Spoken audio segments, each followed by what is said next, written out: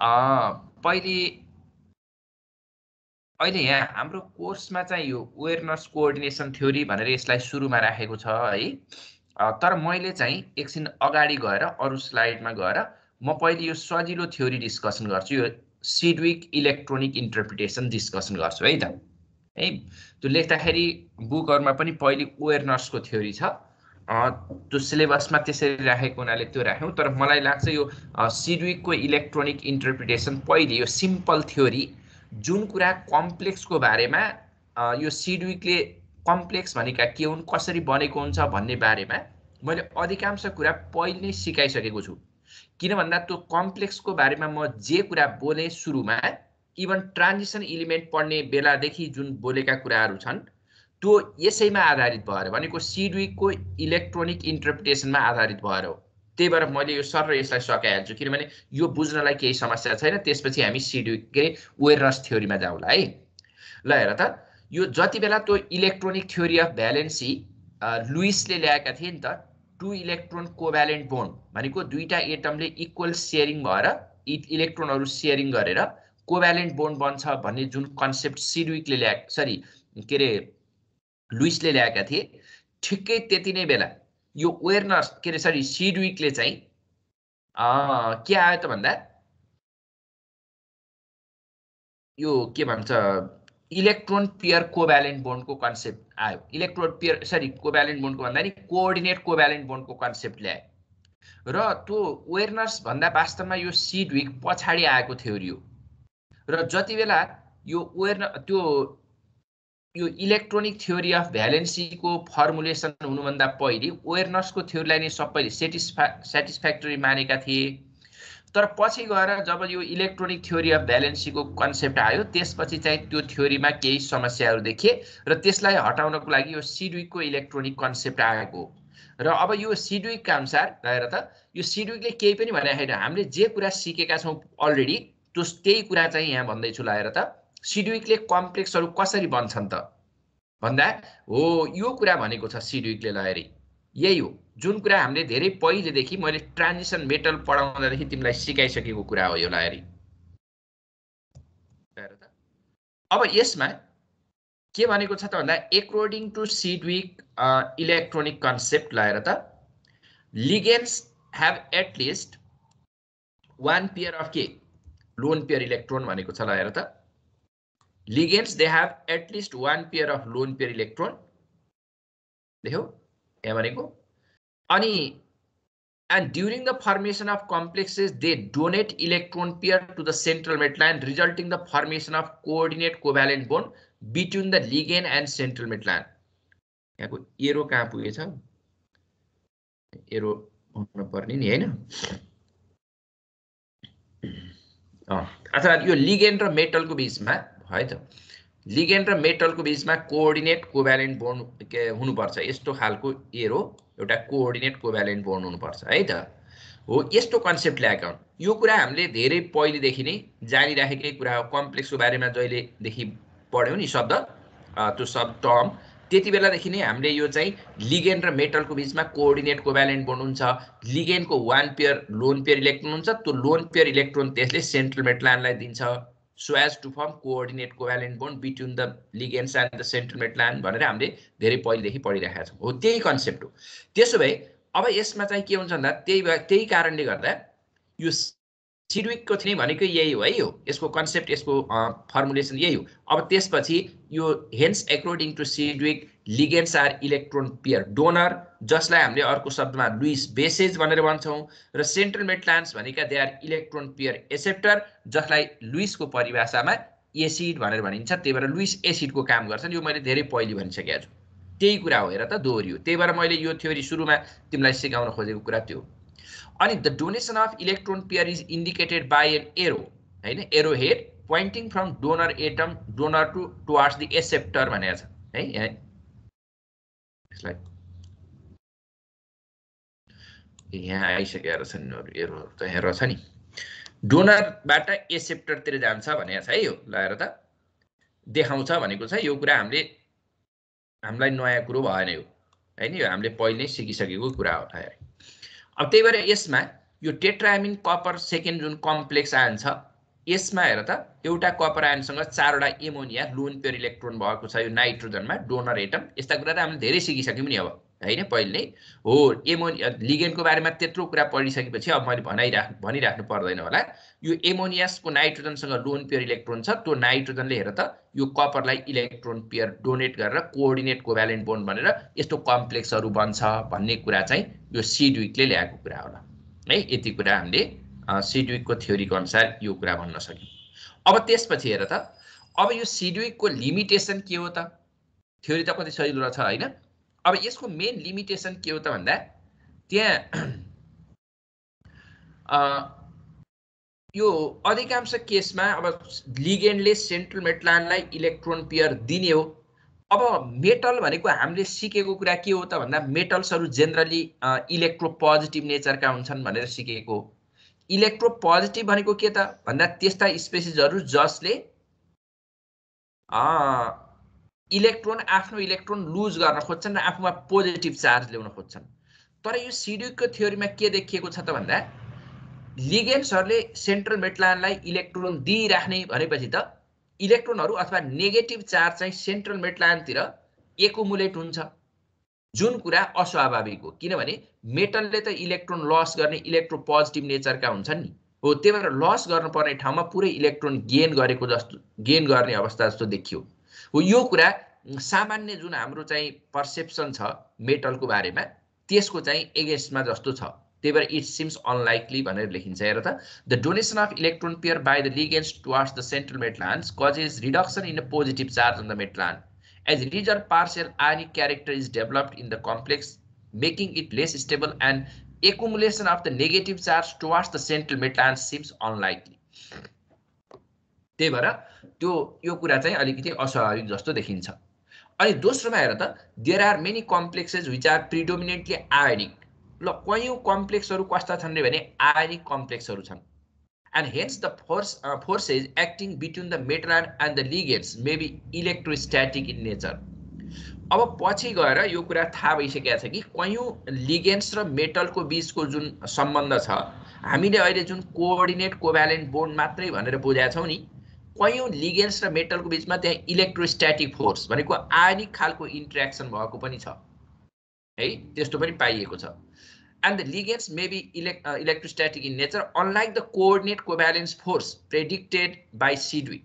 ल हेर त यो जस्तो फ्लोरो कम्प्लेक्सेसहरू हेर्यो भने नि, जस्तो यो आइरन र यो फ्लोरिनको बीचमा हेर्यो भने त्यो रिसर्चले के कुरा देखाइसकेको छ अरे भने नि यो Fe3+ र यो तीनटा फ्लोराइडको बीचमा कोअर्डिनेट कोभ्यालेन्ट बोन्ड नबनेर एकदम आयोनिक इन्टरेक्सनबाट पनि यो बनेको हुन सक्छ भन्ने खालको कन्सेप्ट पनि आइसकेको छ हो। त्यसले गर्दा अब यो नयाँ डिस्कभरीले हैन यस कुरा आइरन र फ्लोराइड लिगेन्डको बीचमा त हामीले सिकेको त कोअर्डिनेट कोभ्यालेन्ट हो नि अहिलेसम्म हो, तर अहिले नयाँ रिसर्चले यिनीहरूको बीचमा आयोनिक खालको इन्टरेक्सनलाई पनि प्रमाणित गर्न खोजेको छ हो। त्यसले गर्दाखेरि अब यो कुरा के हो त खाली कोअर्डिनेट कोभ्यालेन्ट बोन्ड मात्रै हुन्छ भन्ने जुन सिडविकको कन्सेप्ट छ अहिलेसम्म हामीले बुझे, मैले पढाउँदा पनि त्यही किसिमले पढाइरहेको छु नि त हो। त्यो बुझाइ अब के हुन्छ भन्दा केही हदसम्म त्यसमा क्वेसन रेज भइरहेछ है। यस्ता खालका फ्लोरो कम्प्लेक्सहरूमा आयोनिक खालको बोन्ड लिगेन्ड र मेटलको बीचमा आयोनिक खालको बोन्ड भएको कुरा पनि रिसर्चले देखाइसकेको छ। त्यही भएर यो पनि एक खालको अब लिमिटेसनमा पर्ने नै भयो। र अब त्यसपछि हेर त यो सिडविकको थ्योरी त भेरी सिम्पल हैन, यसको लिमिटेसन पनि त्यति गाह्रो छैन। अब अर्को कुरा यो सिडविकबाट जाँचमा अधिकांश सोध्ने भनेको के हो त भन्दा यो effective atomic number rule, सिडविकको effective atomic number rule. ल सुन अब ध्यान दिएर मैले के भने अब जब यो सिडविकको अनुसार लिगेन्ड्सहरूले सेन्ट्रल मेटललाई इलेक्ट्रोन पेयर डोनेट गर्दै जाने हैन।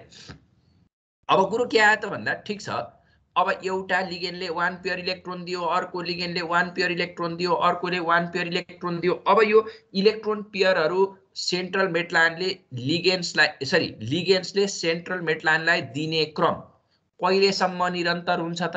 कतिवटासम्म लिगेन्ड आएर त्यहाँ जोडिने त? अनगिन्ती लिगेन्डहरू पो आउने हुन् कि डिफरेन्ट नम्बर अफ लिगेन्ड्सहरू पो आउने हुन् कि के छ त त्यसमा? कहिलेसम्म त्यो सेन्ट्रल मेटललाई लिगेन्डले इलेक्ट्रोन पेयरहरू कन्ट्रिब्युट गरिराख्ने भन्ने प्रश्न आउन सक्छ। हो, त्यो प्रश्नको आन्सर गर्नको लागि सिडविकले इफेक्टिभ एटमिक नम्बरको कन्सेप्ट ल्याए, जसलाई हामीले इफेक्टिभ एटमिक नम्बर रुल अथवा EAN रुल भनेर भनिन्छ। बुझ्यौ नि? हो,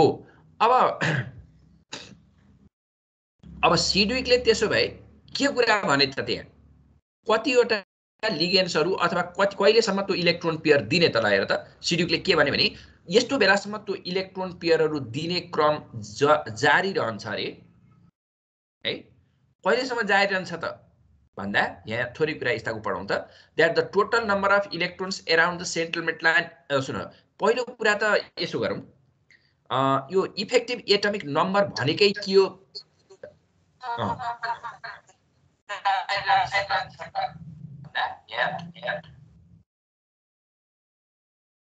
इफेक्टिभ एटमिक नम्बर भनेकै के हो भन्ने कुरा पहिले बुझ्नु पर्यो हामीले है।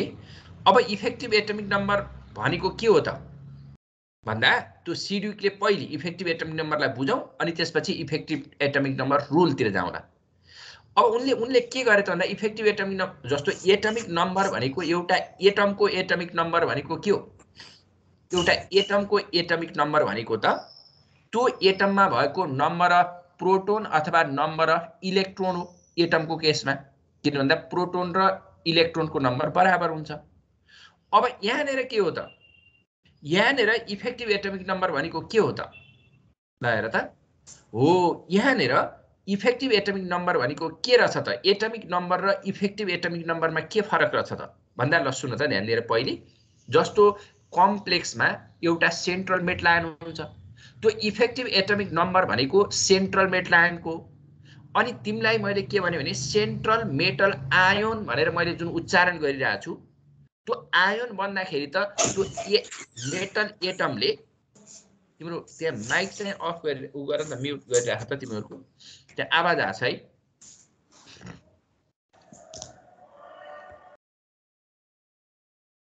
अब त्यो जुन सेन्ट्रल मेटल आयोन भनेर मैले बोलिरहेको छु नि, आयोन भन्दा बित्तिकै त सर्टेन नम्बर अफ इलेक्ट्रोन त लस गरेको हुनु पर्यो नि। कसले लस गर्छ त इलेक्ट्रोन? ल भन त। सेन्ट्रल मेटल एटमले लस गर्छ। हो, त्यही भएर कम्प्लेक्स बन्नुभन्दा पहिले त्यो कम्प्लेक्स बन्दा भनौँ न लिगेन्डसँग बोन्डिङ गर्नु छ भने पहिले मेटलले आफ्नो अर्बिटलबाट definite number of electron loss गरेको हुन्छ अनि मेटल आयन बन्छ। पहिले एटमको अवस्थामा तोसँग मान जेडवटा इलेक्ट्रोन थिए, जेड भनेको एटमिक नम्बर जति हो त्यतिवटा थिए एटमको। अनि कम्प्लेक्स बन्ने बेलामा त्यसले सर्टेन आयन्सहरू के अरे इलेक्ट्रोन लस गर्यो भने जेड भनेको ओरिजिनल एटममा भएका इलेक्ट्रोन थिए, आयन बन्दाखेरि त्यसले यक्सवटा इलेक्ट्रोन लस गरेपछि माइनस यक्स भयो। अब नम्बर अफ इलेक्ट्रोन चाहिँ घट्यो, जेड थियो त्यसमा यक्सवटा इलेक्ट्रोन लस गरेपछि माइनस यक्स भयो। अनि अब मान त्यो लिगेन्ड्सहरू आइरहेछ, त्यहाँ लिगेन्ड्स आएको छ भने अब यनवटा लिगेन्ड आएर टाँसियो र एउटा लिगेन्डले दुईटा इलेक्ट्रोन दिन सक्छ। अब नम्बर अफ लिगेन्ड्सलाई यन भन्यो भने त्यो एउटा लिगेन्डले कतिवटा इलेक्ट्रोन दिन्छ त? त्यो लिगेन्डले दिएका इलेक्ट्रोनलाई वाइ भन्यो भने Z minus x plus N into why गर्यो भने त्यो सेन्ट्रल मेटलायनमा भएको इलेक्ट्रोनको सङ्ख्या आउँछ। हो, त्यो सेन्ट्रल मेटलायनमा भएको मेटल एटममा भएको इलेक्ट्रोन माइनस आयन बन्दाखेरि लस गरेको इलेक्ट्रोन प्लस लिगेन्डले दिएका इलेक्ट्रोन टोटल गर्दाखेरि अब के हुन्छ त? जतिवटा इलेक्ट्रोन त्यो मेटल आयनमा देखिन्छ त्यसलाई इफेक्टिभ एटमिक नम्बर भनिन्छ। जस्तो यहाँ के लेखेको छ हेर्नु है त। यो सिडविकले इफेक्टिभ एटमिक नम्बर भनेको के हो त? ल हेर त। That the total number of electrons around the metal ion including ल हेर those of metals and electrons given by the ligands is the effective atomic number of the central metal ion. म सिकाउँछु न त्यो यसलाई। अब यहाँ इक्जाम्पल सहित देखाउँछु नि। अहिले यहाँ भर्बल्ली बोलेको मात्रै छु।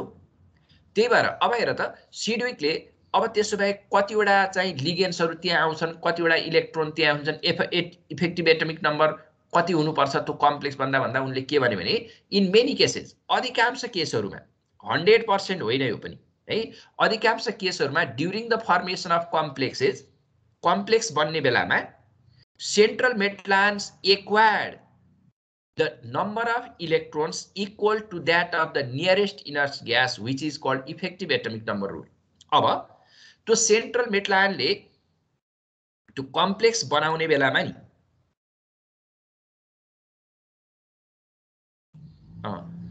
Central metal आयनले complex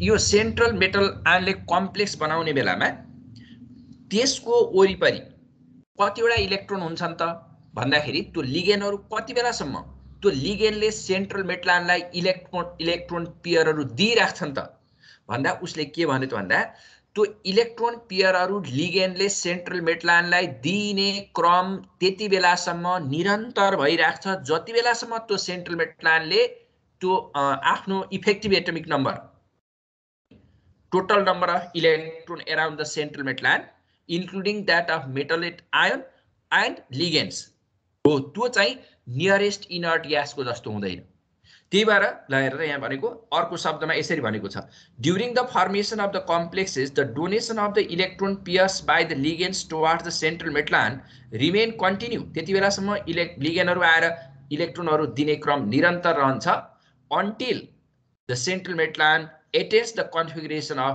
nearest inert gas जति बेलासम्म त्यहाँ त्यो सेन्ट्रल मेटल आयनमा भएका नम्बर अफ इलेक्ट्रोन त्यो सेन्ट्रल मेटल एटमको अथवा आयनको नियरेस्ट इनर्ट ग्यासको सँग बराबर हुँदैन त्यति बेलासम्म दिइराख्छन् अरे जसलाई हामीले इफेक्टिभ एटमिक नम्बर रुल भनिन्छ यो एकदमै यो दुईटा डेफिनेसन मैले बनाइदिएको छु हैन यो भन्नाले एउटै कुरा त एउटै हो तर वर्डिङ्सहरु फरक छ यो चाहिँ एकदमै ख्याल गर है यो इफेक्टिभ एटमिक नम्बर रुलको बारेमा त्यही भएर के रहेछ त इफेक्टिभ एटमिक नम्बर भनेको मैले अघि भनिसके नि सेन्ट्रल मेटल एटम हुन्छ पहिले एटमले कम्प्लेक्स भन्दा certain number of electron loss गरेको हुन्छ त्यही भएर आफ्नो एटमिक नम्बर अनुसार जति इलेक्ट्रोन थियो त्यो घट्यो अनि अब डिफिनिट नम्बर अफ लिगेन्ड्सबाट त्यसले कति इलेक्ट्रोन पाएको हुन्छ त्यो थपियो यसरी आफूले लस गरेका इलेक्ट्रोन र लिगेन्डले पाएका इलेक्ट्रोनहरु गर्दाखेरि सेन्ट्रल मेटल आयनसँग अब जति इलेक्ट्रोन रहन्छन् हो that is the effective atomic number र कम्प्लेक्स बनाउने क्रममा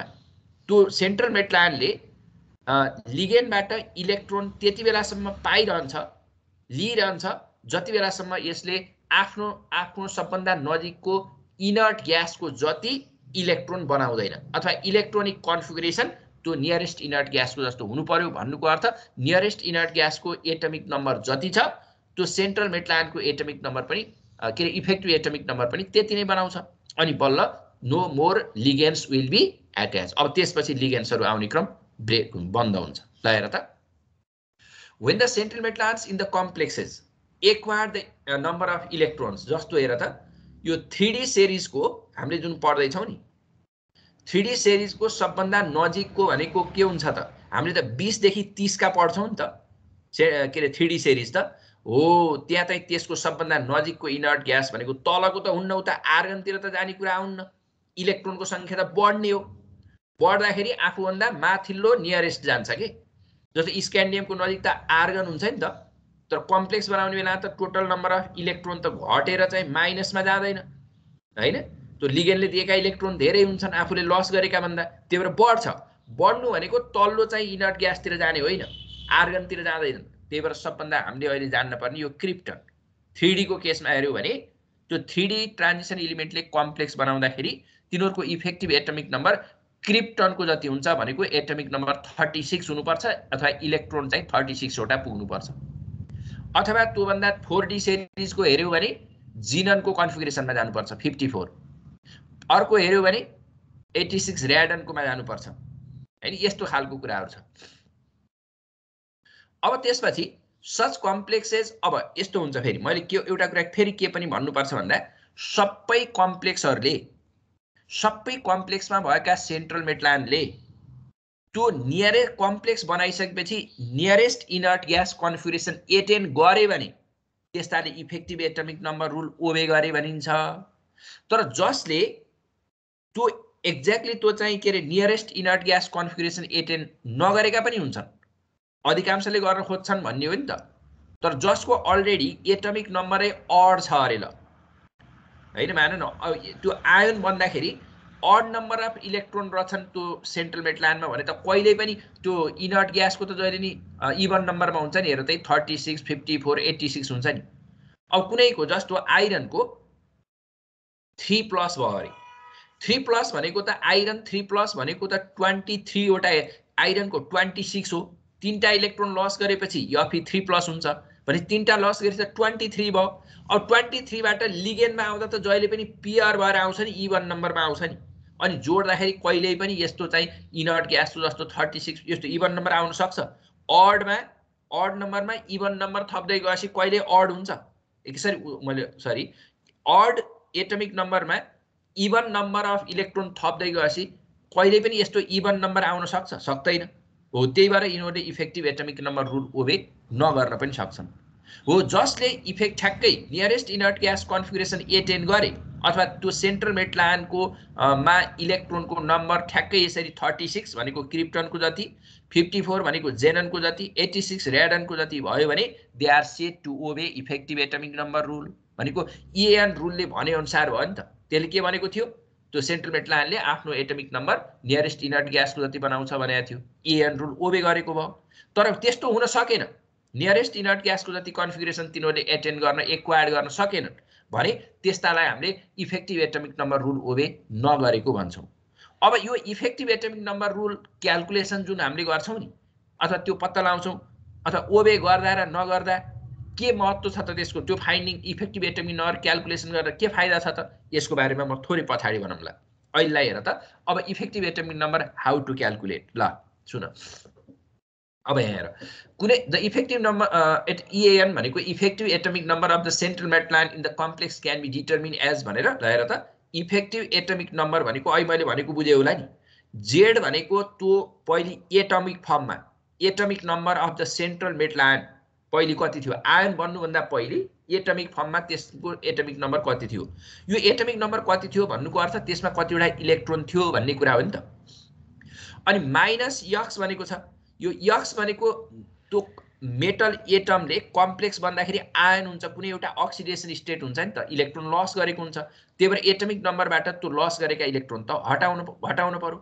बाँकी कति भयो यक्स घटाउने अनि प्लस भनेको फेरि जोड्ने अरे किन भन्दा अब लिगेन्डबाट इलेक्ट्रोन आउँदैछ नि त अब लिगेन्ड कतिवटा छ त यनवटा छ अब एउटा लिगेन्डले यनवटा भनेको 4 वटा 5 वटा 6 वटा कतिवटा हो भने अनि त्यो यन भनेको नम्बर अफ लिगेन्ड हो अनि एउटा लिगेन्डले कतिवटा इलेक्ट्रोन दिन्छ तिमीहरूलाई थाहा छ मोनोडेन्टेड लिगेन्ड भयो भने त जहिले पनि 1 पेयर दिन्छ 2 हुन्छ y को ठाउँमा तर पोलिडेन्टेड लिगेन्ड भयो भने त यो यन भनेको नम्बर अफ लिगेन्ड राख्यो भने त एउटै लिगेन्ड दुई ठाउँबाट जोड्यो भने त 4 वटा इलेक्ट्रोन दिन्छ नि त 2 पेयर दिने भयो नि त जस्तो EDTA ले अस्ति मैले देखाएको थिएँ नि एउटा लिगेन्ड हो यन को ठाउँमा 1 आयो नम्बर अफ लिगेन्ड 1 आयो तर त्यसले 6 ठाउँबाट 6 वटा डोनर एटमबाट दिएपछि त 12 वटा इलेक्ट्रोन दिने भयो नि y भनेको number of electron contributed by each ligand एउटा लिगेन्डले दिएको y राख्ने भनेपछि अनि यो आफ्नो एटमिक फर्ममा आफूसँग भएको इलेक्ट्रोन माइनस आयन बन्दाखेरि यसले लस गरेको इलेक्ट्रोन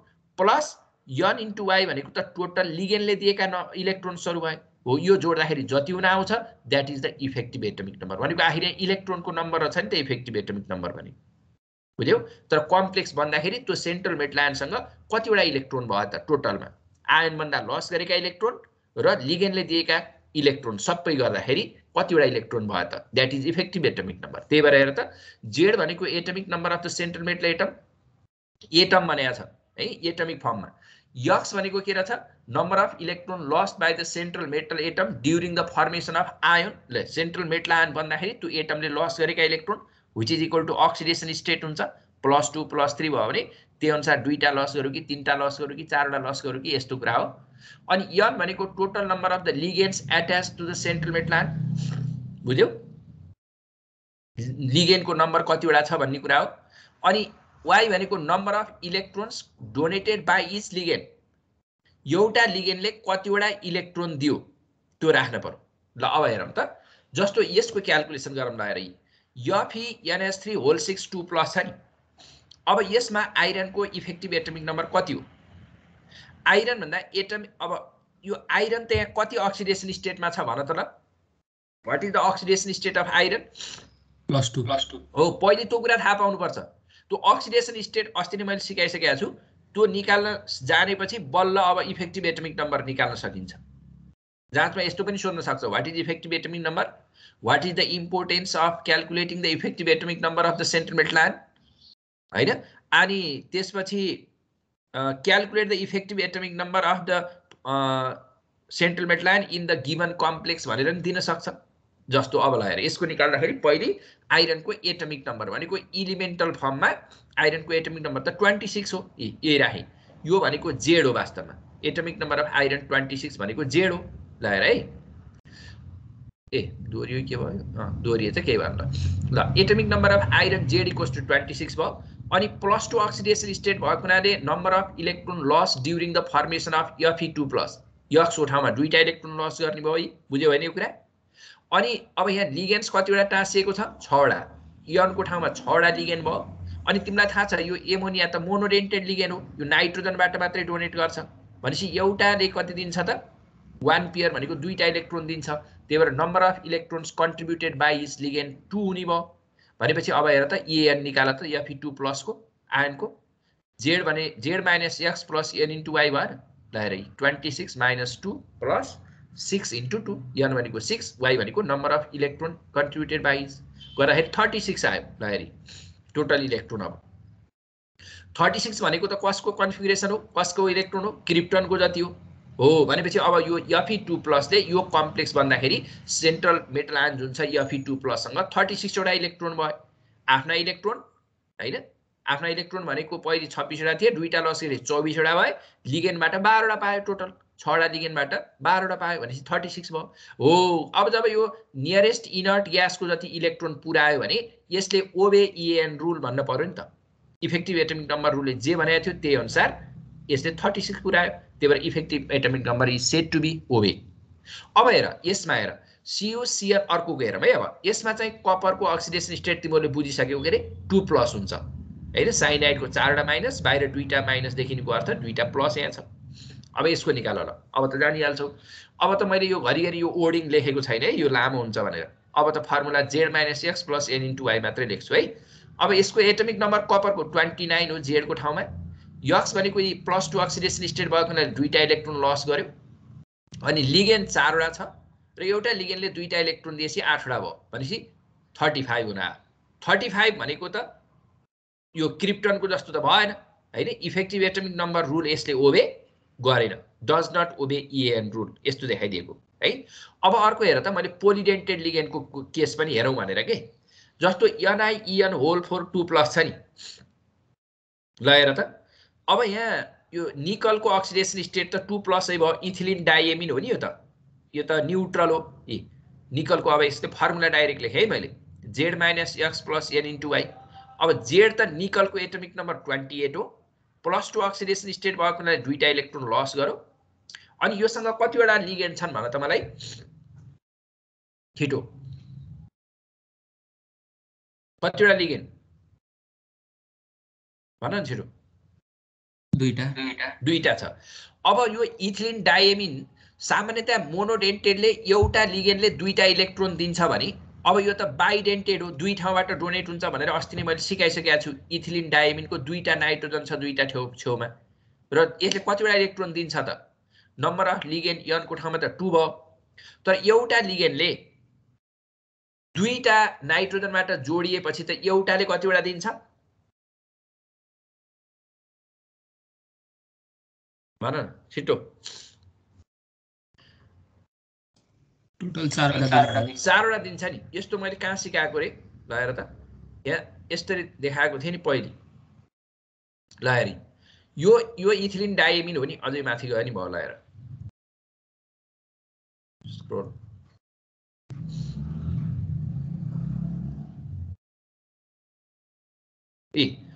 यो इथिलिन डाइएमिन एउटा हो नि यो त यसले एउटा नाइट्रोजन यसले यो भनेपछि एउटाले यहाँबाट दुईटा भनेपछि एउटा इथिलिन डाइएमिनले 4 वटा दिँदो रहेछ अब हामीसँग भएको एक्जाम्पलमा कतिवटा छ त दुईटा इथिलिन डाइएमिन छ भने दुईटाले कति दिने भयो त 4 वटा इलेक्ट्रोन दिने भयो हो त्यही भएर टोटल 8 वटा दियो गरेर 34 भयो 34 भनेको पनि इफेक्टिभ एटमिक नम्बर रुल ओबे गरेन, किन भन्दा 36 हुन पर्थ्यो क्रिप्टनको पुग्नलाई।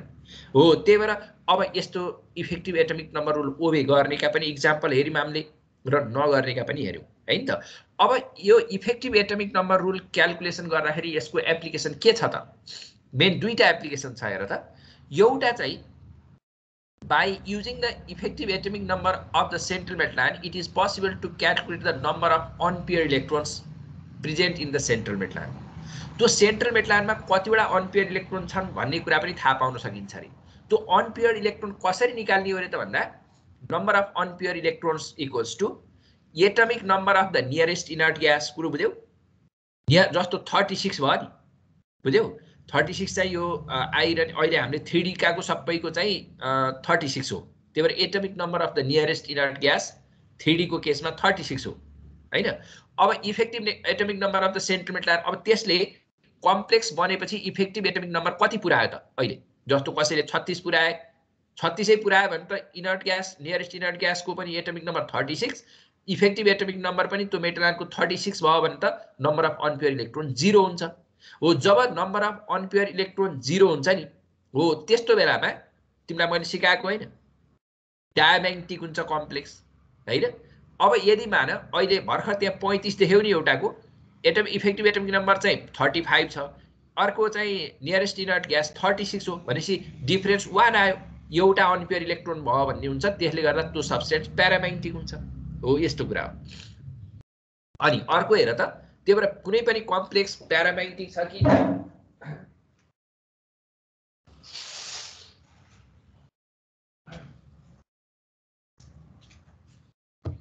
कुनै पनि कम्प्लेक्स प्यारामैग्नेटिक छ कि डायमैग्नेटिक छ भन्ने कुरा पत्ता लगाउन पनि हामीले इफेक्टिभ एटमिक नम्बर क्याल्कुलेसन गर्दा रहेछौँ। अनि अर्को कुरा, हामीले जब number of unpaired electron calculation गर्छौँ नि, अनि त्यसको अनपेयर इलेक्ट्रोन भएपछि त्यसको म्याग्नेटिक मुभमेन्ट क्याल्कुलेसन गरिन्छ। त्यो म्याग्नेटिक मुभमेन्ट क्याल्कुलेसन गर्नको लागि हामीसँग यस्तो फर्मुला छ, अस्ति नै पनि मैले सिकाएको थिएँ, म्यु equals to root under n + 2। हो n stands for number of unpaired electron. हो त्यो नम्बर अफ अनपेयर इलेक्ट्रोन यो पहिलो तरिकाबाट राखिसकेपछि अब म्याग्नेटिक मुभमेन्ट यो n को ठाउँमा नम्बर अफ अनपेयर इलेक्ट्रोन राख्यो भने यो म्याग्नेटिक मुभमेन्टको भ्यालु चाहिँ दिन्छ, जसलाई हामीले बोर म्याग्नेटन BM युनिटमा एक्सप्रेस गरिन्छ। हो these are the applications of effective atomic number rule. र अब जाँचमा तिमीलाई के सोध्छ भने मैले भने नि, अब जस्तै कुनै कम्प्लेक्स दिएर इफेक्टिभ एटमिक नम्बर निकाल भन्यो भने तिमीले यो फर्मुला एकदम याद गर, Z - X + N * Y, र यी टर्महरू के हुन् त्यो त मैले भनिसकेँ। र अर्को कुरा, एउटा कुरा के ख्याल गर्नु भने यो मोनोडेन्टेड लिगनको लागि यो Y जहिले पनि 2 हुन्छ हैन, तर पोलिडेन्टेड लिगेन्ड भयो भने तिमीले ख्याल गर्न पर्यो। हेर त Y को भ्यालु सधैँ 2 हुन्न।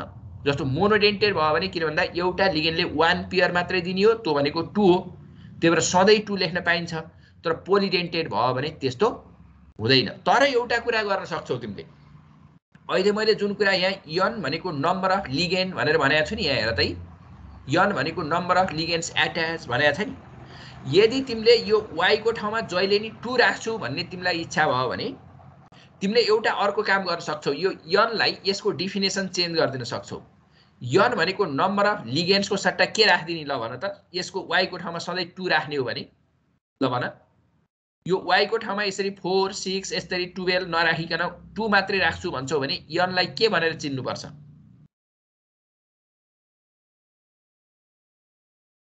ल छिटो भन।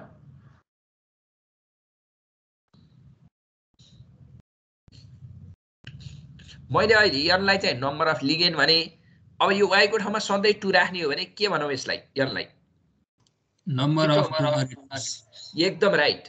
यदि त्यो n लाई चाहिँ number of donor atoms of the लिगेन्ड्स attach to the central metal ion भन्छौ भने कतिवटा, जस्तो इथिलिन डायमिनमा यहाँ भर्खरै मैले भने नि, एउटा इथिलिन डायमिनले दुईटा डोनर एटमबाट बोन्ड गराउँछ भने दुईवटाले त 4 वटाबाट गर्छ। हो n को ठाउँमा 4 हुन्छ, अनि हरेक डोनर एटमले दिने त जहिले नि दुईटै इलेक्ट्रोन हो, अनि Y को ठाउँमा 2 हुन्छ। यहाँ 2 × 4 गरेको थियो भने अब यहाँ 4 × 2 गर्न पाउँछौ। त्यही भएर डोनर एटम भनेर लेख्यो भने Y को ठाउँमा अरू सोध्नै पर्दैन। तर नम्बर अफ लिगेन्ड्स एट्याच भन्छौ भने Y को भ्यालु के हुन सक्छ? एउटै लिगेन्डले पनि, जस्तो EDTA 6 ठाउँबाट बोन्ड भयो भने त यो Y भनेको त नम्बर अफ लिगेन्ड EDTA को लागि क्याल्सियम EDTA पढ्यौं नि हामीले, त्यसमा n = 1 हुने भयो, तर नम्बर अफ लिगेन्ड्स y = 12 हुन्छ। किन भन्दा 6 वटा डोनर एटमबाट टाँसिन्छ, एउटाले 2टा दिन्छ भने 6 वटाले 12 वटा दिन्छ। हो यस्तो कुरा ल। हो यो चाहिँ सिडविकको कन्सेप्ट हामीले सक्यौं है। अब त्यसपछि मसँग बाँकी के छ भन्छौ भने अब बल्ल म अवेरनेसतिर जान्छु ल हेर है। Awareness coordination theory. ल अब यो अवेरनेसको थ्योरी एकदम कस्तो छ भन्दाखेरि सामान्य खालको छ। यसो लेख्दाखेरि थ्योरी भन्दा बित्तिकै त तिमीहरूलाई चट्ट डेफिनेसन के आओस् हैन, यस्तो खालको हुन्छ नि। अब यहाँ चाहिँ त्यस्तो धेरै उ छैन। यहाँ त त्यो थ्योरी खास के छ भने पहिले थोरै अब यसको बारेमा म केही डिस्कसन गर्छु। पहिले ब्याकग्राउन्ड, यो अवेरनेसको थ्योरी किन आयो त? 1893 मा चाहिँ यो अवेरनेसको थ्योरी चाहिँ डेभलप भएको। अनि यो वेर्नर हेजेनबक्स भन्ने साइन्टिस्टले बेसिकली यो कोबाल्टका क्लोराएमिन कम्प्लेक्सेस भनेको छ।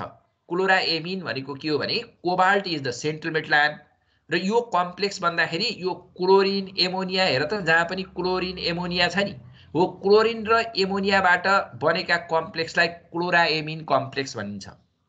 यो क्लोराएमिन कम्प्लेक्सका केही प्रोपर्टिजहरु, यो प्रोपर्टिज भनेको पनि केही चाहिँ अलिकति एबनर्मल खालका प्रोपर्टिजहरु छन् के यिनीहरुका। जस्तो एउटा इक्जाम्पल हेर त, मैले तिमीहरूलाई पर्याप्त मात्रामा इन्फर्मेसन दिइसकेको छु। कम्प्लेक्स सल्ट, डबल सल्ट पढाउँदाखेरि त्यही भएर तिमीहरूले आन्सर गर्न सक्ने हैसियतका छौ अहिले। तर त्यही कुरालाई अलि फरक एप्रोचबाट चाहिँ एक्सप्लेन गरेको छ यसले। ल सुन, अब मैले यो चाहिँ कम्प्लेक्स छ हेर त, यो कम्प्लेक्समा सिल्भर नाइट्रेट राखौ भने यसले मज्जाले क्लोराइडको प्रेसिपिटेट दिन्छ। यो कम्प्लेक्सले, यो क्लोराएमिन कम्प्लेक्स हो। तर यो कम्प्लेक्समा हेर त 3टा क्लोराइड छ, यसमा पनि 3टै छ। तर यो कम्प्लेक्समा चाहिँ तिमीले सिल्भर नाइट्रेट राख्यौ भने यसको सोलुसनमा यसले प्रेसिपिटेट दिन्न किन? अनि यसले त हेर, यसले 3वटा क्लोराइडकै प्रेसिपिटेट दिन्छ। 3टै क्लोराइड चाहिँ सिल्भर क्लोराइडको रूपमा प्रेसिपिटेट हुन्छन् सिल्भर नाइट्रेट राख्यौ भने। यहाँ पनि 3वटै क्लोराइड छ, सबैमा 3टा छ। तर त्यो 3टा मध्ये 2टा मात्रै प्रेसिपिटेट हुन्छ, एउटा हुँदैन, सिल्भर क्लोराइड बनाउँदैन। यहाँ पनि 3वटै क्लोराइड छ, तर एउटाले मात्रै प्रेसिपिटेट दिन्छ, 2टाले दिँदैनन्। अर्कोमा चाहिँ 3टै क्लोराइड छ सबै कम्प्लेक्समा हेर त, तर यसले प्रेसिपिटेटै दिँदैन। कुनै पनि क्लोराइड चाहिँ प्रेसिपिटेटै हुन्न सिल्भर क्लोराइडको रूपमा। किन होला त्यस्तो? यो कुरा त मैले तिमीलाई सिकाइसकेको छु। किन भन्दा कोअर्डिनेसन स्फियर भित्र जुन हुन्छ त्यो फ्री आयन्समा टुक्रिन्न। ल हेरी, यहाँ 3टै क्लोराइड चाहिँ कोअर्डिनेसन स्फियर बाहिर छन्, त्यही भएर 3टै फ्री आयन्सको रूपमा टुक्रिन्छन् र सिल्भर नाइट्रेट राख्दा व्हाइट प्रेसिपिटेट दिन्छन् सिल्भर क्लोराइडको। तर यहाँ 3टा मध्ये 2टा मात्रै टुक्रिएका हुन्छन् आयनको रूपमा, स्प्लिट हुन्छ, त्यही भएर 2टा मात्रै प्रेसिपिटेट हुन्छन्। यसमा एउटा मात्रै आयनको रूपमा टुक्रिन्छ, स्क्वायर ब्राकेट भन्दा बाहिर एउटा छ, यो मात्रै क्लोराइडको रूपमा प्रेसिपिटेट दिन्छ, अरूले दिँदैन। यसमा कुनै पनि क्लोराइड चाहिँ बाहिर छैन, आयोनाइजेसन स्फियरमा छैन, सबै कोअर्डिनेसन स्फियरमा छन्। लिगेन्डको काम गरिरहेछन् यिनीहरूले सबैले। त्यही भएर एउटै क्लोराइड पनि फ्री आयन्समा टुक्रिदैन। मैले सिकाएको हैन, the species which are present inside the coordination sphere they do not get splitted into free ions in solution, that is why they do not give there positive test भनेको छ नि त। हो त्यही भएर यिनीहरूले सिल्भर क्लोराइड बनाए त पोजिटिभ टेस्ट आइहाल्थ्यो नि, दिँदैन। यो त्यही भएर मैले सिकाइसकेको छु यो कुरा। तर अब यहाँनिर अलिकति फरक तरिकाले यसलाई एक्सप्लेन गरेको छ वेर्नर्सको थ्योरीले है। कुरो उस्तै हो, उही हो कुरा, तर अब वर्डिङ्सहरु अलि फरक छन्, यसको एप्रोच अलि फरक छ। त्यसो भए अब वेर्नर्सले के कुरा भनेको छ त भन्दा हामीले जम्मा 2टा कुरा पढ्यौं। वेर्नर्सको थ्योरीमा पोस्टुलेट्स भनेर भनेको छ नि, 2टा पोइन्ट पहिले इम्पोर्टेन्ट कुरा छ। वेर्नर्सले के भनेको छ भन्दा अनि धेरै कुराहरु छ के, जस्तो एउटा कोबाल्ट छ हेर, अब यसमा वास्तवमा +3 अक्सिडेसन स्टेट छ, तर +3 भएपछि त 3टा स्पेसिससँग भ्यालेन्सी 3 भएपछि त 3टा स्पेसिससँग मात्रै यो बोन्ड हुनु पर्ने हो नि। तर यो त 6वटा एमोनिया र 3टा क्लोराइड गरेर 9वटासँग बोन्ड भइरहेछ। तर भ्यालेन्सी 9 जस्तो देखियो नि यहाँ त। हो यस्तो किन हुन्छ भन्ने कुरालाई पनि उसले एक्सप्लेन गर्छन्। हो त्यही कुरालाई एक्सप्लेन गर्नको लागि वेर्नर्सले के भनेका छन् रे भने, ल हेर त, एउटा कुरा फर्स्ट पोइन्टमा, in most of the complexes metals show 2 types of valency, एउटा पोइन्ट। सम्झन पर्ने तिमीले। दुई खालको भ्यालेन्सी हुन्छ है मेटलमा भनेर भने। र त्यो दुई खालको भ्यालेन्सी के हो अरे त भन्दा एउटा प्राइमरी अथवा प्रिन्सिपल भ्यालेन्सी भनिन्छ, जसलाई अर्को शब्दमा आयोनाइजेबल भ्यालेन्सी पनि भनिन्छ अरे। र अर्को चाहिँ सेकेन्डरी अथवा एक्जुलरी भ्यालेन्सी, र यसलाई अर्को शब्दमा नन आयोनाइजेबल पनि भनिन्छ भ्यालेन्सी। यसरी दुई खालका भ्यालेन्सी हुन्छन् अरे। अनि दोस्रो पोइन्टमा उनले के भने त, अब सुन, अब दोस्रो पोइन्टमा यो प्राइमरी भ्यालेन्सीका क्यारेक्टरिस्टिक्सहरू के हुन् त। त्यही भएर अब यहाँ चाहिँ तिमीले त्यो थ्योरी हेर त, पढ्दाखेरि कस्तो लाग्छ, थ्योरी जस्तै लाग्दैन कि। तर लेख्न पर्ने कुरा यी नै हुन्। मैले जे कुरा लेखाएको छु वेयरनेसको थ्योरीको बारेमा आयो भने यिनै कुराहरू लेख्ने हो। र वेयरनेसको थ्योरीको बारेमा उनले के भने त, तिमीहरूको अर्को क्लास छ कि छैन यो पछि? 12 बजेबाट। ए हो, ल थोरै तानौँ है त्यसो भए। अब सुन है त, ध्यान देऊ। अब यो त्यसो भए यो प्राइमरी भ्यालेन्सीका क्यारेक्टरिस्टिक्स के हो, कस्तोलाई प्राइमरी भ्यालेन्सी भन्ने, त्यो कुरा म बुझाउँदै जान्छु ल। हेर त, जस्तो प्राइमरी भ्यालेन्सी भनेको के हो, सेकेन्डरी भ्यालेन्सी भनेको के हो, दुईटै पढ्ने हो के। तर मैले पहिले चाहिँ प्राइमरी भ्यालेन्सीको बारेमा बोल्दैछु ल। हेर, primary valency of the metal ion is equal to it's oxidation state. ल, अक्सिडेसन स्टेट अरे। जस्तो यो कम्प्लेक्समा हेर त, what is the oxidation state of cobalt भन्देऊ त। कोबाल्टको अक्सिडेसन स्टेट कति छ, छिटो भन न। +3 हो, +3 छ। गुड हो। त्यही भएर +3 यसको चाहिँ प्राइमरी 3 भनौँ न, +3 यसको प्राइमरी भ्यालेन्सी हो। प्राइमरी भ्यालेन्सीले केलाई इन्डिकेट गर्छ त भन्दा अक्सिडेसन स्टेटलाई मात्र इन्डिकेट गर्छ। त्यही भएर यसको तीनटा पोजिटिभ चार्जलाई कसले न्युट्रलाइज गरेको छ भन मलाई छिटो। क्लोरिनले हो, तीनवटा क्लोराइडले। गुड हो। त्यही भएर यो तीनवटा क्लोराइड जुन छन् नि, यो स्क्वायर ब्राकेट भन्दा बाहिर छन् नि, हो, त्यसले यो कोबाल्टको 3+ भनेको तीनटा पोजिटिभ चार्जलाई न्युट्रलाइज गर्ने काम गरेको छ। यो +3 भनेको अक्सिडेसन स्टेट, त्यो भनेको प्राइमरी भ्यालेन्सी। त्यही भएर द 3 क्लोराइड आयन्सहरू जुन छन् तिनले प्राइमरी भ्यालेन्सीलाई सेटिस्फाइड गर्छन् ल। त्यही भएर यो कोबाल्टको अक्सिडेसन स्टेट भनेको चार्जलाई जसले ब्यालेन्स गर्छ, न्युट्रलाइज गर्छ, त्यो चिजले प्राइमरी भ्यालेन्सी सेटिस्फाइड गर्छ। त्यही भएर तीनवटा क्लोराइडले यहाँ प्राइमरी भ्यालेन्सी सेटिस्फाइड गरेको भन्ने बुझिन्छ। अनि सुन, primary valency of the metal ion is always satisfied by negative ligand. अब कुरा के बुझ भने मेटलको अक्सिडेसन स्टेट त जहिले पनि पोजिटिभ हुन्छ। हो, त्यो पोजिटिभलाई न्युट्रलाइज गर्ने भनेको जहिले पनि कसले हो, नेगेटिभले हुन्छ। हो, त्यही भएर पोजिटिभलाई नेगेटिभले न्युट्रलाइज गर्ने हो भने प्राइमरी भ्यालेन्सी जहिले नि अक्सिडेसन स्टेट भनेको हो। अक्सिडेसन स्टेट जहिले नि पोजिटिभ हुन्छ भने त्यसलाई सेटिस्फाइड गर्ने भनेको त्यसलाई न्युट्रलाइज गर्ने कसले हो त भन्दा नेगेटिभ लिगेन्डले मात्रै। त्यही भएर क्लोराइडले चाहिँ यो आफू नेगेटिभ हो नि त ल हेरी। हो, त्यही भएर यसले यसको अक्सिडेसन स्टेटलाई न्युट्रलाइज गर्यो। त्यही भएर प्राइमरी भ्यालेन्सी सेटिस्फाइड गर्यो क्लोराइडले ल। अर्को कुरा, धेरै कुरा छन् है यहाँ। एउटा यो जानेपछि प्राइमरी जानेपछि सेकेन्डरी फेरि त्यसै जानिन्छ, सजिलो हुन्छ। सेकेन्डरी मैले पहिले पढाइदिएकोमा प्राइमरी त्यसै जानिन्छ, एकदम सजिलो हुन्छ। त्यही भएर यसलाई कन्सेप्ट बुझ्दै जाऊ। अब हेर त, अब सेकेन्डमा थर्ड पोइन्ट हेर त, यसैको क्यारेक्टरिस्टिक्स पढ्दैछौँ है हामीले primary भ्यालेन्सीका। The species satisfying the primary valency only are written outside the square bracket. ल, जस्तो जुन स्पेसिसले त्यो central metal आयनको primary valency only भन्ने शब्द राखेको छु है मैले यहाँ, किनभने यस्तो अहिले तिमीलाई थाहा छैन, किनभने कयौँ यस्ता स्पेसिस हुन्छन् जसले प्राइमरी र सेकेन्डरी दुईटैलाई सेटिस्फाइड गरेका हुन्छन्। त्यो कुरा म पछि सिकाउँछु। त्यही भएर यहाँ चाहिँ ओन्ली भन्ने शब्द लेख्नुपर्छ। यो तीनटा क्लोराइड जुन छन् नि हेर त, यसले अक्सिडेसन स्टेटलाई मात्रै ब्यालेन्स गर्ने यसको भूमिका हुन्छ। यसले लिगेन्डको भूमिका छैन यसको। जस्तो यहाँ भित्र 6वटा एमोनिया छन् नि, 6वटा एमोनियाले लिगेन्डको काम गरेका छन् नि। Okay, coordination number central metal आयनको कति हो यसको भन त, coordination number. What is the coordination number of cobalt? छिटो भन। 6 हो। हो, कोअर्डिनेसन नम्बर सेटिस्फाइड गरेको छ नि 6वटा एमोनियाले, तर यो क्लोराइडले कोअर्डिनेसन नम्बर सेटिस्फाइड गरेको छैन। म अहिले डिस्क्लोज गरेँ यो कुरा, तिमीलाई भने, अहिले नभने नि हुने कुरा हो। जसले कोअर्डिनेसन नम्बर सेटिस्फाइड गर्छ त्यो कोअर्डिनेसन नम्बर भनेकै यसको सेकेन्डरी भ्यालेन्सी हो। अब यो भन्न नपर्ने कुरा अहिले मैले भने। त्यही भएर यो 6वटा एमोनियाले कोअर्डिनेसन नम्बर 6 बनाएका छन्, लिगेन्डको काम गरेका छन् नि। हो त्यही भएर यो 6 चाहिँ जुन छ नि coordination number that is secondary valency हो, त्यो पछि पढाउँला। तर अहिले मैले के भन्न खोजेँ भने यो क्लोराइडले सेकेन्डरी भ्यालेन्सी सेटिस्फाइड गरेको छैन, लिगेन्डको काम गरेको छैन, त्यही भएर कोअर्डिनेसन नम्बरलाई यसले फुलफिल गर्ने काम गरेको छैन। कोअर्डिनेसन नम्बर त 6 हो, यो 3 त छैन नि, यहाँ यसको 3 त जोडेको छैन कोअर्डिनेसन नम्बरमा हो, त्यही भएर यसले किन भन्दा यस्तो वानली किन राखेको भन्दा पछि मैले तिमीलाई त्यो केस देखाउँछु।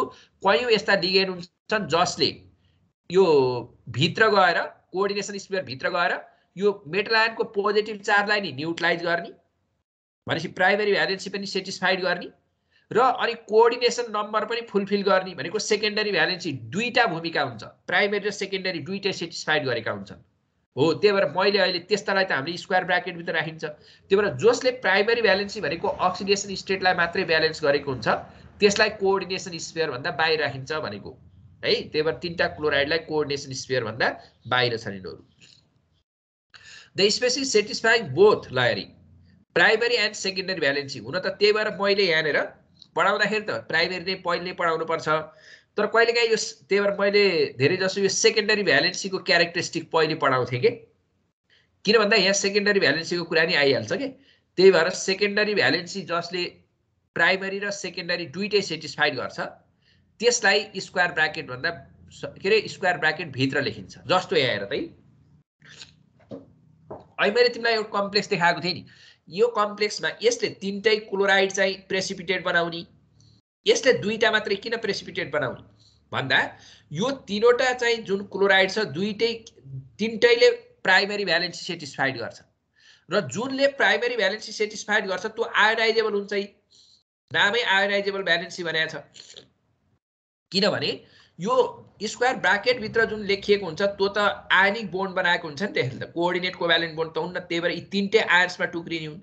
त्यही भएर यी तीनटैले अब आन्सर दिँदाखेरि हामीले के भन्न पर्छ, why in this complex all the three chloride get precipitate as silver chloride with silver nitrate, but in this complex ल तल्लोमा हेर त only 2 chloride gets precipitate with silver nitrate as silver chloride भनेर जाँचमा सोध्यो भने यसमा तीनटै क्लोराइड प्रेसिपिटेट हुने, यसमा दुईटा मात्रै किन हुने भन्नु भने अब तिमीले यो explain on the basis of वेर्नर्स theory भन्नु भने अब यो तीनटा कोअर्डिनेसन स्फियर बाहिर छन्, त्यही भएर आयन्समा टुक्रिन्छन्। यहाँ चाहिँ एउटा चाहिँ कोअर्डिनेसन स्फियर भित्र छ, दुईटा मात्रै आयनाइजेसन स्फियरमा छन्, त्यो दुईटा मात्रै आयनमा टुक्रिन्छन् भन्ने होइन।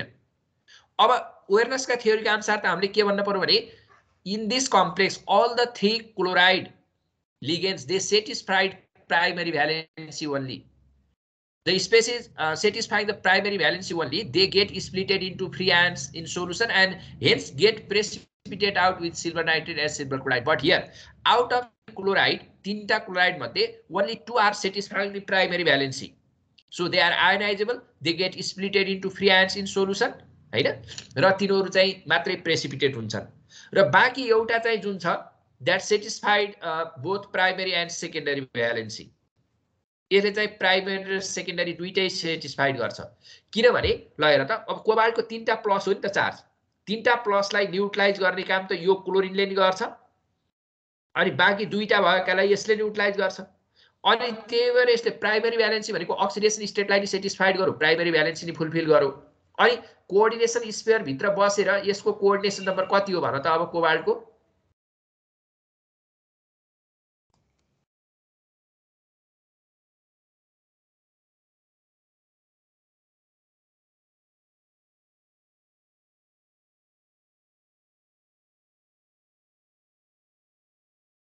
What is the coordination number of cobalt? यसमा तल्लोमा 6 नै हो नि। 6 मध्ये 5 वटा एमोनियाले सेटिस्फाइड गरेको छ, एउटा क्लोराइडले, भनेपछि यसले त कोअर्डिनेसन नम्बर फुलफिल गर्ने काम पनि गर्यो नि त, नम्बर अफ लिगेन्ड हो नि त, हेट्रोलेप्टिक कम्प्लेक्स भयो नि त। त्यही भएर यसले दुईटा भूमिका दुईटा डुअल रोल प्ले गर्यो, एउटा चाहिँ लिगेन्डको काम पनि गर्यो, कोअर्डिनेसन नम्बर फुलफिल गर्यो, सेकेन्डरी भ्यालेन्सीको काम हो त, र अर्को यसले सेन्ट्रल मेटल आयनको अक्सिडेसन स्टेटलाई ब्यालेन्स गरेर प्राइमेरी भ्यालेन्सीको नि काम गर्यो। त्यही भएर यो चाहिँ सेकेन्डरी भ्यालेन्सी पनि सेटिस्फाइड गरेको हुनाले कोअर्डिनेट कोभ्यालेन्ट बोन्डले लिङ्क भएको हुनाले यो चाहिँ आन्सरमा टुक्रिन्न भन्ने कुरा आयो। अर्को हेर spaces satisfying primary valency only has no directional characteristic, यो कुरा त हामीले कहाँ पनि सिक्यौँ अरे सिकेँ त्यहाँ मैले सिकाइसकेको छु त्यो त्यही कोअर्डिनेसन स्फियर र आयोनाइजेसन स्फियरको कुरा थियो नि हो जहाँ चाहिँ आयोनिक बोन्ड हुन्छ प्योरली त्यो बोन्ड त जताबाट नि आउन सक्छ भनेर अस्ति सिकाएको थिएँ नि त्यही भएर यो चाहिँ जुन प्राइमेरी भ्यालेन्सी सेटिस्फाइड गरेको छ यो तीनटा क्लोराइड अब हेर त CONH3 3+ भन्ने यो कम्प्लेक्स आयन भयो त्यो कम्प्लेक्स आयनको तीनटा पोजिटिभ चार्जलाई न्युट्रलाइज गर्न त यो क्लोराइड अगाडिबाट आयो हुन्छ पछाडिबाट आयो हुन्छ माथिबाट आयो हुन्छ तलबाट आयो हुन्छ आयनिक बोन्ड त जताबाट नि आउँछ कुनै डाइरेक्सनै हुन्न हो डाइरेक्सनल क्यारेक्टरिस्टिक हुन्न जताबाट नि आउन सक्छ नन रिजिड बोन्ड हो त्यस्तो खालको बोन्डले ज्योमेट्रीलाई निर्धारण गर्दैन भनेर मैले कोअर्डिनेसन नम्बर पढाउँदा सिकाएको थिएँ नि तिमीलाई कोअर्डिनेसन नम्बर भनेको जहिले नि यो भित्रको हुन्छ त्यो रिजिड बोन्ड हुन्छ कोअर्डिनेट कोभ्यालेन्ट बोन्ड त्यही भएर त्यसले ज्योमेट्रीलाई डिटर्मिन गर्छ तर त्यो स्क्वायर ब्राकेट भन्दा बाहिर भएको जुन स्पेसिस छ त्यो त आयनिक बोन्डद्वारा हेल्ड भएको हुन्छ त्यही भएर त्यसले ज्योमेट्रीमा कुनै रोल प्ले गर्दैन त्यही भएर the species satisfying the primary valency यहाँ पनि ओन्ली भन्यो नि फेरि बुझ्यो भएन त्यो ओन्लीको अर्थ के हो त भन्दा यो क्लोराइड त फेरि कोअर्डिनेसन स्फियरभित्र छ प्राइमेरी र सेकेन्डरी दुईटै फुलफिल गर्छ भने त यसको त कोअर्डिनेट कोभ्यालेन्ट बोन्ड छ नि त यो क्लोरिनसँग त्यही भएर यसले त फेरि ज्योमेट्रीलाई निर्धारण गर्छ नि तर जो बाहिर छ हैन प्राइमेरी भ्यालेन्सी मात्रै सेटिस्फाइड गर्छ त्यो चाहिँ प्योरली आयोनिक मात्रै हुन्छ कोअर्डिनेट कोभ्यालेन्ट हुन्न त्यसको अर्थ त्यसको डाइरेक्सन हुन्न त्यही भएर ज्योमेट्रीलाई डिटर्मिन गर्दैन The species satisfying primary valency only give free ions in solution and get precipitate out with suitable reagent. यो त मैले माथि नै देखि भन्दै आइरहेको छु भर्खरै यो तीनटा क्लोराइडलाई हरि प्राइमेरी भ्यालेन्सी मात्रै सेटिस्फाइड गर्ने हो नि यी तीनटै क्लोराइडमा टुक्रियो अनि त्यो तीनटा क्लोराइडले सिल्भर नाइट्रेट राख्दा तीनटा सिल्भर क्लोराइडको रूपमा प्रेसिपिटेट भयो तर यसमा चाहिँ तिमीले राख्यौ भने त यो दुईटा मात्रै क्लोराइडमा यसरी 2Cl- हुन्छ एउटा क्लोराइड भित्रै बस्छ यी पाँचवटा एमोनियासँग अनि दुईटा क्लोराइड मात्रै प्रेसिपिटेट हुन्छ बुझ्यो हैन कुरा अनि spaces satisfying primary valency only are Son by dotted line in the structural formula of the complex ल हेर त अब यहाँनिर जुन छ नि यो कम्प्लेक्स देखाएको छ CONH3 छ नि 6वटा एमोनिया र 3टा क्लोराइड ल हेर त यो 6वटा एमोनियालाई यसरी थिक लाइनले देखाएको छ यो त सेकेन्डरी भ्यालेन्सी हो के कोअर्डिनेसन नम्बर फुलफिल गरेका छन् नि यिनीहरुले रिजिड बोन्ड हो के यो कोअर्डिनेट कोभ्यालेन्ट बोन्ड रिजिड हुन्छ थिक लाइनले जनाइन्छ र यो 3टा क्लोराइड जुन छ नि यो जताबाट नि आउन सक्छ त्यही भएर यसलाई डटेड लाइन हेर त Cl3 यो यही कम्प्लेक्स लेखेको CONH3 जसले प्राइमेरी भ्यालेन्सी मात्रै सेटिस्फाइड गर्छ डटेड लाइन जसले सेकेन्डरी भ्यालेन्सी मात्रै फुलफिल गर्छ त्यसलाई थिक लाइन अब तिमीहरुको प्रश्न होला यो प्राइमेरी र सेकेन्डरी दुईटै फुलफिल गर्नलाई के गर्ने त सर त्यसको आन्सर एकछिन पछि गरौँला है सेकेन्डरी भ्यालेन्सी पढ्दाखेरि अब त्यसलाई त थिक लाइन पनि राखिन्छ डटेड पनि राखिन्छ यो मैले सकाए भने अर्को स्वारै सकाइहाल्छु भर्खरै ल अब अर्को हेर त the species satisfying both primary and secondary valency are return inside the square bracket and are Son by both thick and dotted lines ल हेर जसले प्राइमेरी र सेकेन्डरी दुईटै फुलफिल गर्छ यसलाई स्क्वायर ब्राकेट भित्र राखे नि यो क्लोराइडलाई देख्यौ नि अहिले मैले बताइसकेको छु हो अब यसलाई लेख्दाखेरि ल अब यहाँ हेर यो कम्प्लेक्समा हेर त यो 3टा क्लोराइडले कुन भ्यालेन्सी सेटिस्फाइड गर्छ छिटो भन त मलाई टाइम वेस्ट नगरिकन यो 3टा क्लोराइड छिटो प्राइमरी हो प्राइमरी मात्रै ओन्ली भन है प्राइमरी मात्रै सेटिस्फाइड गरेको हुनाले यो 3टैलाई हेर त डटेड लाइन मात्रै राखिएको छ अरु 6वटा एमोनियालाई थिक लाइन राखेको छ अब यहाँ भन त यो कतिवटा क्लोराइड यो दुईटा क्लोराइडले कुन भ्यालेन्सी प्राइमरी हो यो क्लोराइडले के प्राइमरी एन्ड सेकेन्डरी हो त्यही भएर जसले प्राइमरी र सेकेन्डरीमा दुईटै सेटिस्फाइड गर्छ ल हेर यसलाई यो थिक लाइन पनि छ कोअर्डिनेट कोभ्यालेन्ट बोन्ड पनि बनाएको हुन्छ अनि यो मेटलको अक्सिडेसन स्टेटलाई पनि ब्यालेन्स गरेको हुनाले थिक एन्ड डटेड बोथ तर यी दुईटा क्लोराइड हेर त डटेड मात्रै छ प्योरली प्राइमरी भयो अनि अरु एमोनिया चाहिँ 5वटा एमोनियामा थिक लाइन मात्रै हुने भयो यो 5वटामा अब यसमा हेर यसमा यो क्लोराइडले कुन भ्यालेन्सी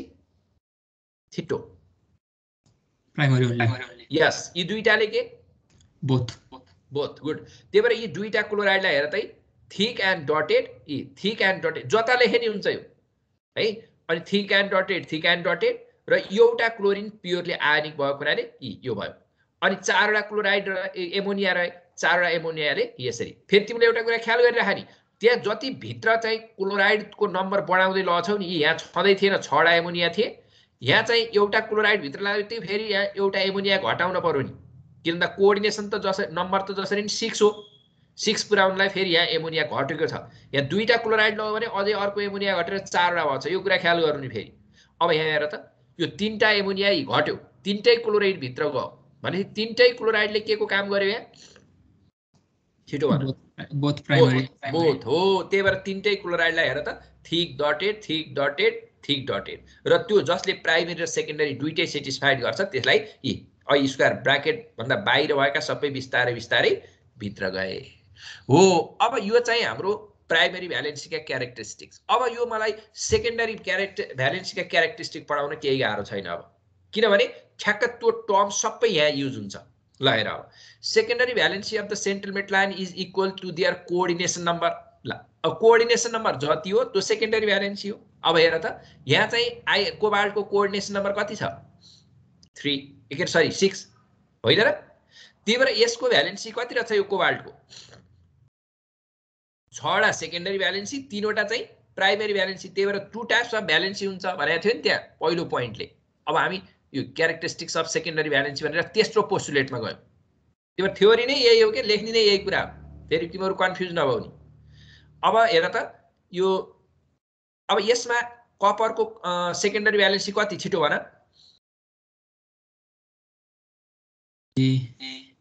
कपरको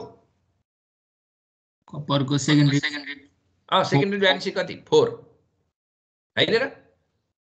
कोअर्डिनेसन नम्बर यसको 4 छ नि त, त्यही भएर 4 भयो। यसमा आइरनको सेकेन्डरी भ्यालेन्सी कति भन? 6 हो, 6 गुड। अनि ल यहाँ लेखिसकेर छ। अनि the secondary valency of the central metal ion is satisfied either by negative ligand. सुन है ध्यान दिएर, अहिले मैले के भनेको थिएँ? प्राइमेरी भ्यालेन्सी मात्रै नेगेटिभ लिगेन्डले सेटिस्फाइड गर्छ, तर सेकेन्डरी भ्यालेन्सी भनेको त कोअर्डिनेसन नम्बर हो। त्यो कोअर्डिनेसन नम्बर त ल हेर त, यहाँ 6टै एमोनिया छ नि, सबै कोअर्डिनेसन नम्बर 6 भनेको सेकेन्डरी भ्यालेन्सी सेटिस्फाइड गर्ने कस्तो लिगेन्ड छ भन त मलाई छिटो, विदाउट डिले। तिमीले जति छिटो आन्सर गर्छौ त्यति छिटो अगाडि सकिन्छ। सेकेन्डरी भ्यालेन्सी सेटिस्फाइड गर्ने कस्तो लिगेन्ड छ यहाँ? Neutral, very good. यसमा कस्तो छ? त्यसमा न्यूट्रल हो। 100% न्यूट्रल सबै। यसमा कस्तो छ? त्यसमा चाहिँ नेगेटिभ मात्रै छ। हो, न्यूट्रलले मात्रै पनि सेटिस्फाइड गर्दो रहेछ, नेगेटिभले मात्रै पनि सेटिस्फाइड गर्दो रहेछ होइन। अब अर्को देखाउँछु हेर त, यसमा हेर त, यसमा के छ? कोअर्डिनेसन नम्बर कोबाल्टको कति छ? छिटो भन। 6। कोअर्डिनेसन नम्बर भनेकै सेकेन्डरी भ्यालेन्सी हो कि होइन? यसलाई सेटिस्फाइड कसले गरेको छ? 5वटा एमोनिया, एउटा क्लोरिन। होइन, त्यसरी नभन न, कस्तो लिगेन्डले गरेको छ? न्यूट्रल र नेगेटिभ। हो, त्यही कुरा सिकाउन खोजेको। ल हेरी, the secondary valency of the central metal ion is satisfied either by negative ligand Elon, जुन कुरा तिमीले यहाँ देखिसक्यौ, यो साइनाइड नेगेटिभ छ। अनि बाई न्यूट्रल लिगेन्ड एलोन भनेको यी एमोनियाहरूको देखिहाल्यो, एक्लै पनि सेटिस्फाइड गर्न सक्छ न्यूट्रलले, अथवा by both neutral and negative ligand, neutral र नेगेटिभ दुईटै मिलेर पनि गरेको हुन्छ, जुन कुरा यहाँ देखाइसकेँ मैले। फर इक्जाम्पल भनेर यहाँ लेखेको छ। ल हेर त, the secondary valency of cobalt is satisfied by 6 neutral ammonia ligand, र यो कम्प्लेक्समा हेर त, secondary valency of iron is satisfied by 6 negative cyanide लिगेन्ड्स, but in this complex होइन, the secondary valence is satisfied by both ammonia and chloride ligands which are neutral and negative ligands respectively. कुरो clear छ है? अब त तिमीले एकचोटि पढ्यौ भने अब मैले भनेको कुरा नबुझ्ने केही कुरा छैन। The species satisfying the secondary valency are directly attached to the central metal ion and are called ligands हैन। त्यो डाइरेक्टली सेन्ट्रल मेटल आयनसँग टाँसिएको हुन्छ कोअर्डिनेट कोभ्यालेन्ट बोन्डले, त्यही भएर तिनलाई लिगेन्ड भनिन्छ। यो कुरा केही नयाँ भएन। The species satisfying the secondary valency are return inside the coordination sphere अथवा square bracket along with the metal ion. यो पनि अघि नै बुझाइसके हैन त, जसले सेकेन्डरी भ्यालेन्सी सेटिस्फाइड गर्छ त्यसलाई स्क्वायर ब्राकेट भित्र अथवा कोअर्डिनेसन स्फियर भित्र सेन्ट्रल मेटल आयन सँगसँगै लेखिन्छ।